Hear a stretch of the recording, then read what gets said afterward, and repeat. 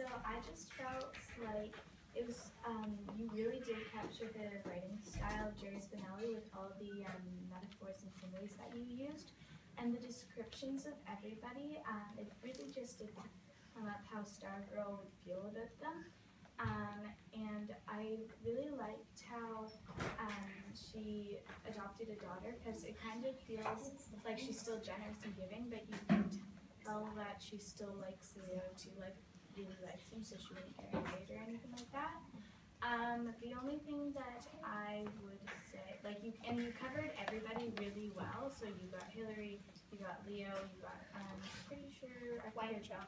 Yeah. Rachel. So you got almost everybody. So overall, it was really good.